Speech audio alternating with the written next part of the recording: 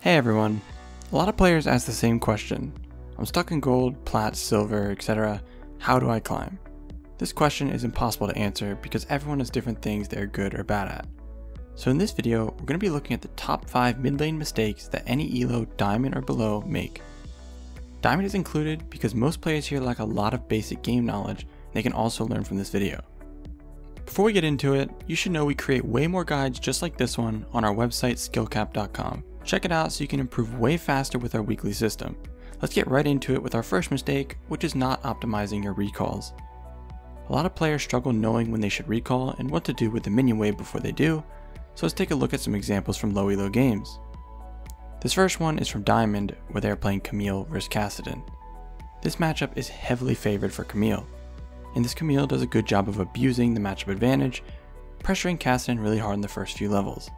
Then as Kassadin gets low, Camille jumps in and flashes to finish him off. This was all great, but how does she optimize her recall here? Let's see what she does. She ends up pushing the wave and Kassadin comes back to collect the cannon wave. This could be a lot better and here's how. Let's go back to after she killed Kassadin. If we look at the minion wave, it is pushing towards Camille, so if she recalls right now, the blue wave will kill these red minions. By the time it's done with that, the next red wave will be here as well, so we'll start killing those minions too. This would deny Kassadin a lot more CS and put Camille further ahead.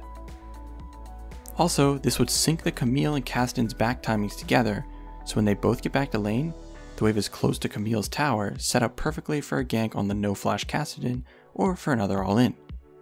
So how do you know when to do this? It's pretty simple.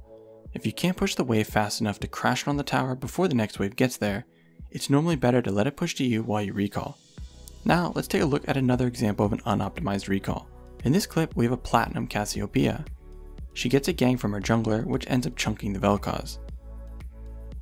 Then she tries to kill him but can't really catch him with his long range. Now Vel'Koz is recalling and Cassio clears the first wave and starts working on the cannon. And when she's done with the cannon wave, look at the state of the two waves now. She didn't crash the cannon wave, meaning she's going to miss all 6 of those minions that just got there. This is a big deal early on as every single minion wave matters so you don't fall behind in experience. Also, if the Vel'Koz was good, he would make Cassio lose more than just these 6 because he would thin the wave out and freeze it. This is one of the worst situations as a mid laner.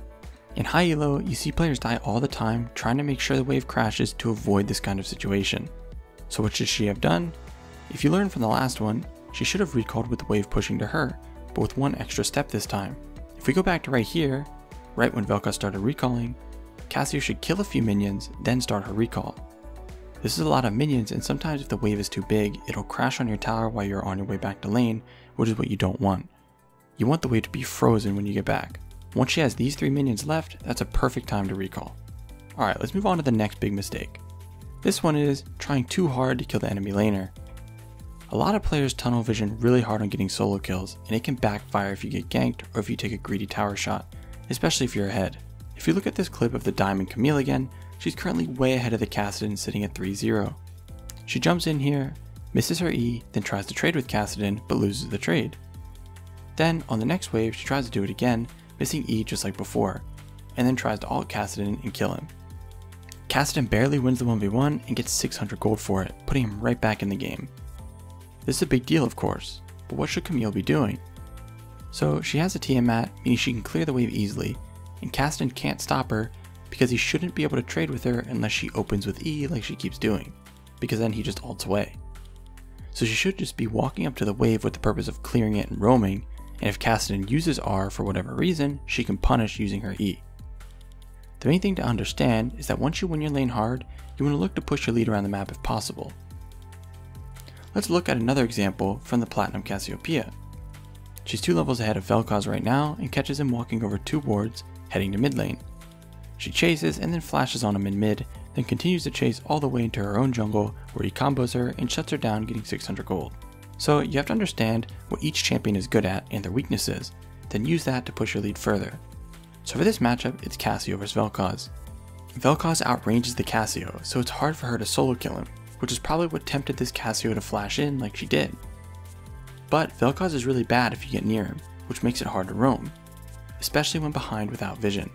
So Cassio should be focusing on clearing the wave and looking for roams and vision, then try to catch Vel'Koz if he makes the mistake of roaming. A perfect example would be at the very start of this. Cassio has vision of Vel'Koz coming through the brush here, so this is when she should be turning the corner and looking to kill him. Alright, the next big one is trying too hard to roam. We hear the same thing all the time. I win lane and try to roam to my other lanes to stop them from feeding, but it doesn't work. Well, the first thing you have to understand is why you're roaming in the first place. You roam to push your own lead further or push other leads around the map further. You never roam to help your team as it sets you up to die as well.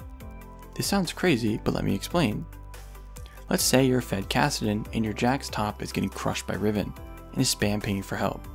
The jungler is ignoring him, so you think you should go gank for him. First, you might just get 2v1, but more importantly, if the enemy jungler is around and you fight 2v2, you're going to lose because your Jax is getting crushed and will be useless in that fight. And if you give shutdown gold to a laner that is already fed, the game's over. Now that you know why you're roaming, let's look at an example of a bad roam. If we look at this Camille in Diamond, she TPs bot lane and dives the enemy bot, killing Draven. Then Riven TPs in and Kassadin roams down, getting another kill. There are two main issues with roams like these. One, it's really forced as diving is always dangerous and the enemy bot wasn't that low to start with. But the main reason is that the Camille is trying to make a play with her jungler on the other side of the map. When roaming, you want to be looking to make plays on the same side as your jungler, unless it's something really free and not risky. Making plays without your jungler creates situations like these where you get outnumbered and throw even more gold to the Kassadin. Alright, the next one is not respecting mid-game map rotations. This means when first towers start to fall, dying to enemy roams. You need to understand that after the enemy top or bot takes their first tower, they'll be looking to roam and push their lead afterwards. This sounds obvious to all of you, but if that was the case, you wouldn't die to such obvious roams all the time. Like in this clip of a Lux in gold.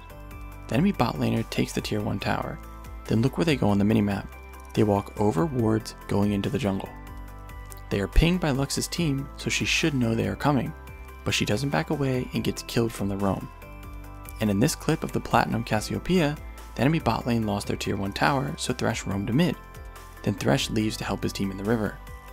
Cass stays in mid, and even with Karma moving on a bunch of wards, Cass gets caught by the Karma and killed because she didn't back off. When the tier 1 towers start to fall, you have to be very respectful of these roams and pay attention where the enemy support is. If the enemy support is MIA, play safer until you see them again. It's okay to give up CS so you don't die. Alright, the last big mistake is fighting without thinking. This one is probably the biggest and most common, especially when it comes to your own jungler. A lot of players will help their jungler whenever they ping, before even thinking about if the fight is a good idea to take or not. For example, in the game with the Platinum Cassiopeia, her Twitch jungle dies to a Mumu in the river, and the Renekton is close to death too.